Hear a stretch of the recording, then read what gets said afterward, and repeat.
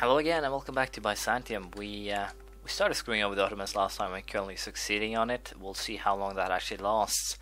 Because, well, we still have a advantage in numbers, but we need to start getting some of the Ottomans' allies out of this to get ourselves a little bit more, well, put ourselves in a little bit better position here. And with this Zealots and Patriots, I'm pretty sure that Oman will be tempted to get out of this war pretty fast. They're currently at 36, which I think will mean that I need to pay quite a lot even so. So I could always bribe them out of the war. It will be extremely expensive though, so that's probably not what we will be doing. Instead we will be simply waiting for things to happen here.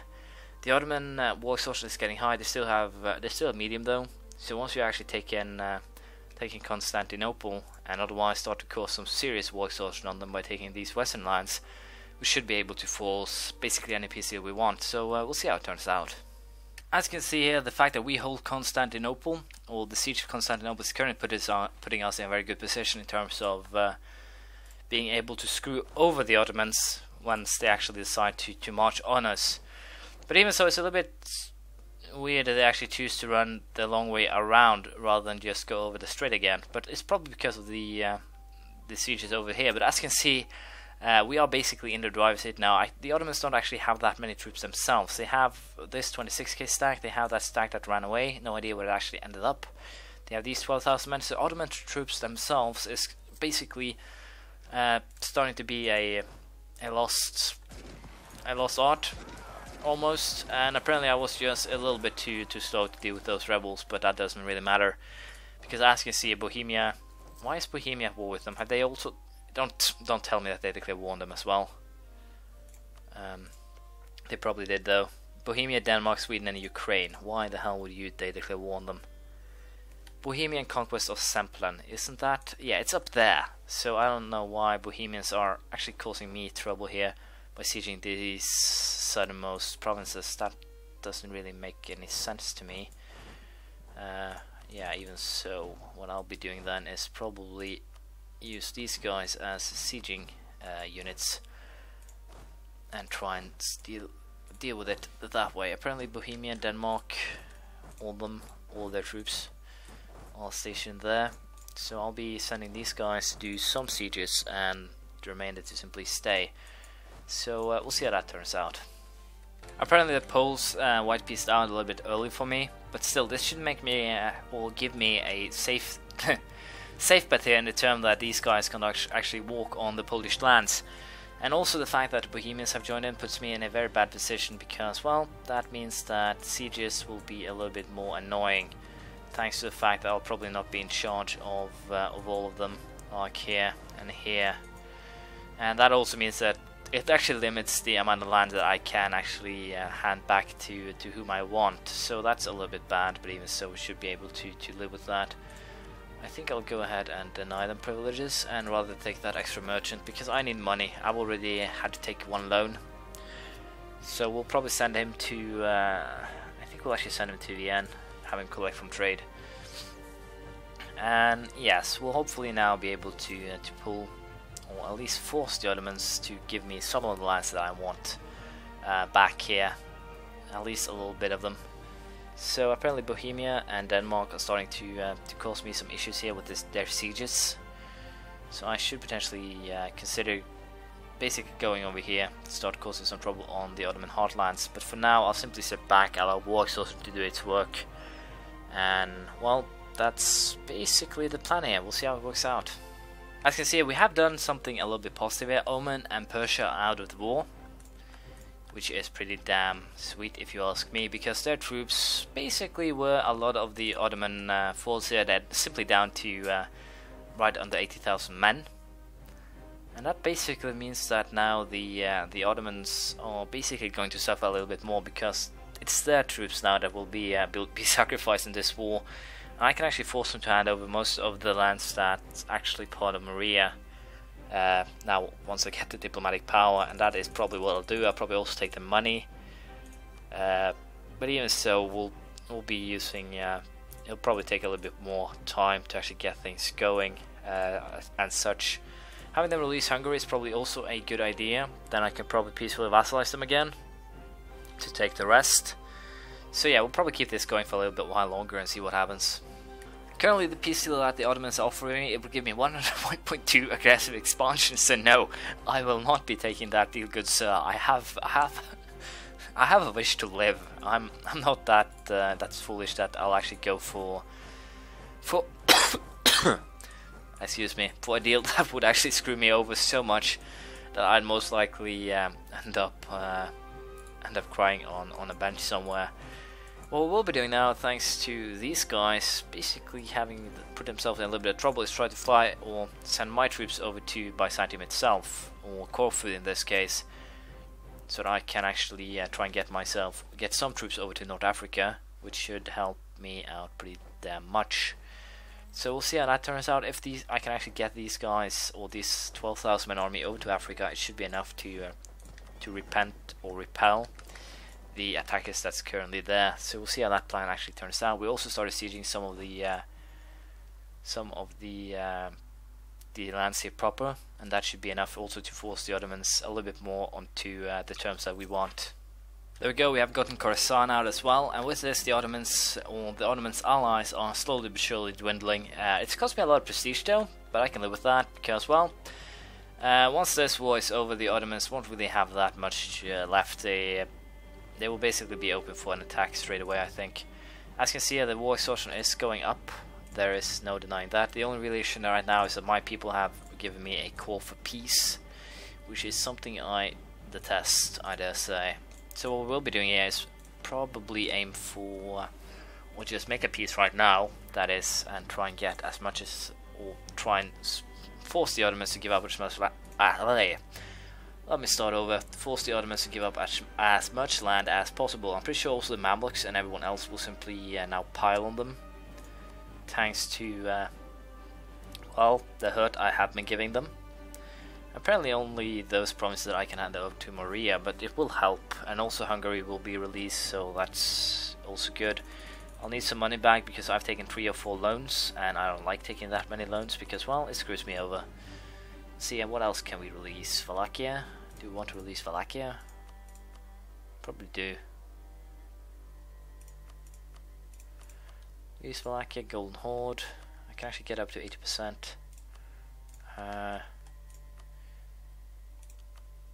Well, as I said, if I can just get the Mamluks up and going again, I think things will probably solve themselves. Yeah, I think I'll probably go for this deal, or we'll make it a little bit more interesting. If I give Mamluks Araka and not Hama, where the hell is Hama? There we go, and instead we'll give them Aleppo. Where is Aleppo? Where the hell do they no longer have a core to it? No, they do not. Well, then we'll simply hand over Sidon and Tarabulus, I think. So let's see if we can make the deal we want. Sidon, Tarabulus, and instead of Araka. Well, that seems to work out as far as I'm concerned, and it should screw over the Ottomans pretty damn severely. So we'll simply have to, well, I can actually send those demands right now. It'll also grow Morea, and also the fact that everyone else is still at war with them is a positive thing. So also with this, I can now try and get these 2 guys to actually get into a vassalization, or vassalize them, and then peacefully annex them further down the line, and that should basically put me now in the driver's seat, I dare say, for most of how things are going. Apparently, I haven't actually been doing that shabbily, and apparently this war only lasted 4 years and still spanned nearly 2 or 3 episodes.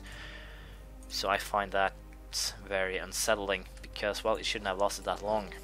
And also I need to get my troops in order again, and right now that is a nightmare. I'm a little bit surprised I actually have manpower left. So what we'll be doing is going army maintenance.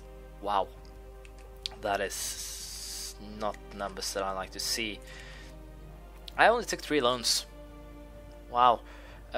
We also need to repay these because the interest is probably what's killing me. I should potentially also find that guy far or earlier. So yeah, we'll be using this now to get ourselves up and going. But with Hungary and most likely Wallachia too, we'll also be going for diplomatic relations, or we'll be under the limit for a little while. Hungary, I Bulgaria accept the vassalization. So basically Hungary, Wallachia, and I do not have a positive. They're actually Muslim. That's racist. No, it's not. Who am I kidding here? It's pissing me off though that they are Muslim, because as far as I know they aren't supposed to be, and that's what pisses me off. It's nothing more than that. I did not mean to offend anyone. You have my apologies. It simply slipped up. I'm from Norway. We don't really feel that strongly about stuff. So we well, at least I am sometimes racist and mean without really meaning it, without really trying. So my apologies if anyone felt that I was being disrespectful and mean. Why the hell did I hand over Monastir? Well, it doesn't matter. I need a free guy, and let's see, covert action, support rebels. Wow, this is a lot of patriots. Hungarian patriots is basically what I will be. Wow, it's actually pretty damn cheap. So yeah, we'll be going for the Hungarians, and I'll still be trying to make these guys my vassals, and I'm fairly making these guys my allies, or trying to even thinking about it was a bad move. So with that in mind, we'll be reorganizing my troops, and hopefully now we have the grounds we need to cause some real damage to the Ottomans. There we go. Hungary has been vassalized for the second time this game, and with that we are basically now getting ourselves into some pretty good position here on all continued wage of war against the Ottomans. So although it took forever to actually get that first victory in war against them, it will most likely pay off. At least I can hope it will, but we'll have to see how it actually pays off, because I sacrificed a shit ton of prestige in that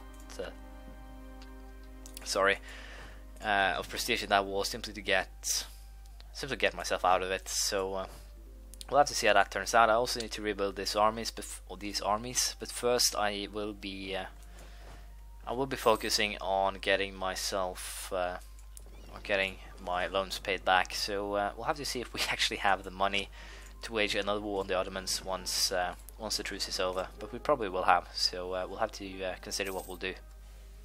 We actually got another level of military tech. It's now at 19, which is one more than the Ottomans. We also have military tactics plus 0.5 and some new infantry, as well as the fact that we can now build a war college. But we have some things that need to be dealt with before that.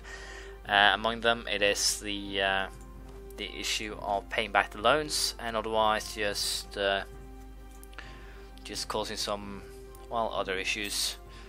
But as I said, the goal now will be to pay back loans, and then we'll be ready for another war, hopefully in 5 years' time, and that is 3 years. Hopefully the Bohemians will still be at war with them then, because if so, we can keep the war exhaustion high, and that should be enough to put the scales in or everything basically at our mercy again. And we'll probably go for, I should potentially fabricate a claim on something here, just to be able to let's go ahead and fabricate a claim to Albania, basically just so I can use that again rather than the Holy War, because all in all, overall we will be losing more battles than we'll be winning, mostly because my allies will be splitting up siege troops in the east, most likely with Muscovy here. I'm pretty sure they will help me again, so I have no doubt they will. And 2 or 3 more wars and the Ottomans will simply be done for. Then I can start forcing them to release other things. But even so, as you can see, it's just Ottoman cores, so there will be colonizations against me, but since it's basically Ottoman lands, I'm pretty sure I can avoid them for the most part, thanks to having Poland and Muscovy as my allies. So it should be fine on that score. And also integrating Bulgaria and Hungary here will basically put me in a position where I'll be the only one who will be able to actually grab lands from them. But as I said, we'll simply have to see how it plays out, because as of now we are, as one might imagine, as far as I'm concerned, definitely the ones who are in the driver's seat. I still need to take Trebizond simply because of the fact that they have a bunch of my provinces, all the Greek provinces that's needed. But now that I actually have a goal, or how should I put it, a clear goal, it makes things so much easier. But as you can see, I will only be saving up money. I will not be buying anything. I could of course build a university, I realized, which will give -5% on tech costs and a lot of other things normally used for diplomat just now. So yeah, we'll simply gain power through the usual means. So we'll have to wait for the truces to end, and then we'll go for another war against the Ottomans. I was lucky and got an admiral from a event, and that admiral has actually 6 in shock, so at least now I can compete with the Ottomans in the shock department of my my admiral. Also, considering that, I should potentially start building up my my troops again. Apparently Spain is causing me some trouble here in Genoa, so we'll be continuing or starting to cause some trouble there too. We are starting to save up some money, and unfortunately the war with, or the other guys' war with the Ottomans is done. But even so, as you can see, they have 54,000 troops, but they don't have enough manpower to sustain it. They gain 650 a month, and thanks to that, I'll most likely be able to declare a war. Counter-reformation ends, which is too bad. It gave some pretty nice bonuses, except for the extra costs, of course, to ideas and such. But even so, it wasn't really that bad. See, do we have a good guy here? Unfortunately, not. And thanks to that, we'll still have a pretty good army, so we can't actually complain. As long as the Ottomans don't gain level 19, we will have 0.5 better tactics to them. Conquest of Culm against Denmark, Novgorod, Trebizond, Bohemia and Württemberg. The fact that Bohemia is in this is basically scary, but also Spain is at war with Poland, it seems. So basically I could potentially this could force me to fight the war against the Ottomans alone in the worst case scenario, so I'll go ahead and accept. Hopefully Bohemian troops won't actually come into my lands, because if they do, I'm most likely going to be the one in trouble. So we'll just go ahead and place our troops at the Ottoman borders and basically prepare for another war against them, rather than cause ourselves some extra trouble by fighting the Bohemians. And it's not that far, I think, before we can actually declare war on them again. 14th of April. So I think I should actually go ahead now and get the army maintenance up. I'm pretty sure that the fleet won't actually be able to do anything, so we'll be parking it once we actually declare war. But until that point, we will be waiting, and we will most likely cause some troubles here. The Ottomans have a lot of troops stationed already in Constantinople. That shouldn't really bother us that much, because apparently I can have Monastir and Macedonia handed over to Maria, and then I can simply take these 3 for myself, or release Epirus and what's the other one, Albania, and then peacefully vassalize and annex. I'm a little bit unsure if these guys, no, apparently not. So without further access, foreign support for rebels, as you can see, Republican tradition, luck, positive stability, and all that is causing some trouble here. So I actually need to get those things to start causing some trouble here. Oman, Iraq, Tripoli, Khorasan, Persia, and Sindh. So I do have a very substantial list of allies, and generally troublemakers. We became papal controller for some weird reason, so I'll be doing this then. Papal actions, Gulf Crusade. There we go. I looked out on that one. Let's see, who else do we want to try and invest in? These guys apparently. Can I ally these guys? I can, but unfortunately I can't, because they're in a union with Austria. Huh. See, the Mamluks, can I actually ally? Yeah, I can actually ally the Mamluks, so we'll be waiting 1 more month. Nope, I got that extra guy. And dragging the Mamluks into this is probably a very wise move. We have completed the mission. I have actually never thought about that mission. Become Emperor, not something we'll be doing. We will be improving our prestige though, for that extra stability help, I know how to call it. And we'll be placing these 3 troops, I guess, on the border regions to be ready for warfare. I'll probably use this one for sieging purposes, so I'll be splitting it up to get it ready, and then we'll, I think, declare war on the annoyance that is the